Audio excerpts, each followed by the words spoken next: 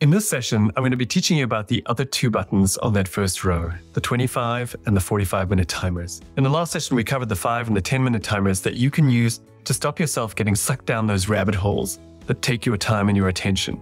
These will be the mindful reminders that bring you back and help you to continue to do the important things that you're working on. A big part of those important things, as we talked about before, is learning to do deep work. And for that, unfortunately, many of us need to reprogram our minds a little. We're going to focus on the 45-minute timer button. When we do functional MRI studies of people who've used email or used social media, they often think that they're really good at focus. Unfortunately, when we put them inside functional MRI scanners, along with people who don't tend to use social media, email, or other things, we see that their brains function very differently. The people who have not been reprogrammed are not having their brains activate and seek distraction, seek a dopamine hit every 3 to 6 minutes. Can you imagine that? Inside yourself, every 3 to 6 minutes, something interrupts your train of thought and says, hey, maybe you could go and get one of those hits from those news or social media channels. That's what's happening for many people, even though they're not aware of it.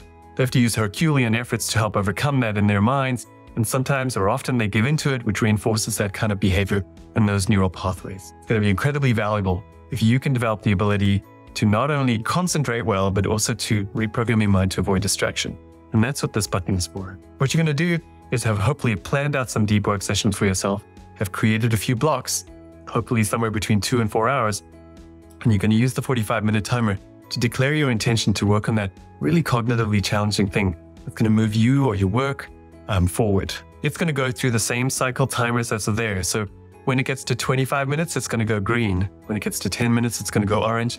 When it gets to 5 minutes, it's going to go red, and then it's going to start to blink for you. In order to stop it, you're just going to press it and it'll go off. If you find that you need 5 more minutes when it's blinking, you can use the 5-minute timer and it will just make sure that it switches that off and that'll go on. It's part of that same block. It's quite frequent that it happens. Why is this 45 minutes not unlimited or 60 minutes?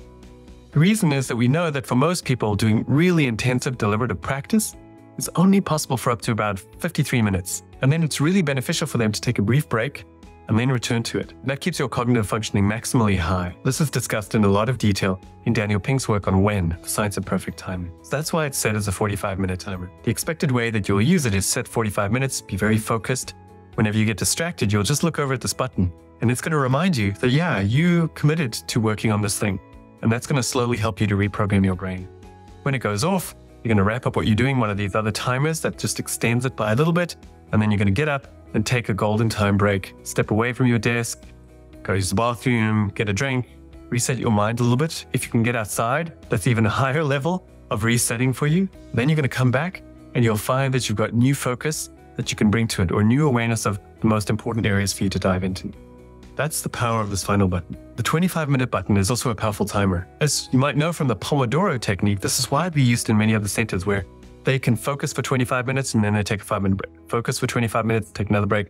Focus for another 25 minutes, then take a longer break. That's the Pomodoro method. I use it myself when I do have meetings coming up and I don't have a full hour block. Often in those times, many people get overwhelmed. They just say, well, I don't really have time to do anything, so I'm just going to do busy work. Sometimes doing shallow work is important and you can do that then, but you should still do it with dedication and focus. I use it as a moment to say, I don't want to forget about the meeting coming up, but I do want to use this as a time to dive into something quick, right? And so that's what I use the 25-minute timer for. You'll find that even on those days when they're chopped up with some meetings, you can still find a way to flow with the day instead of flowing against it or resenting the fact that you don't have these big blocks. But like I said, some of the most important and impactful work that you're going to do is in these 2 to 4 hour deep work blocks. And this will help you to reprogram your mind to take full advantage of it.